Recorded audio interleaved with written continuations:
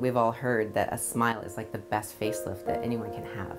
So yeah, getting a facial with me is definitely more than just being cleansed. Michelle is one of the best estheticians I've ever been to. I've been in the beauty industry for many years. I've worked with several different estheticians and massage therapists, and her massage is incredible.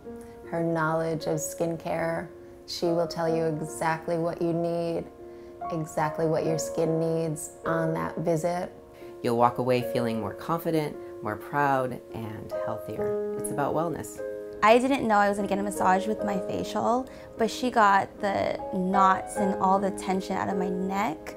That was really the best part. It's all about the clinical and the wellness.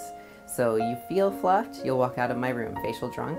What they call it is being drunk on a good positive energy and feeling proud and excited to come back in 4 weeks when your skin turns over. It's about wellness.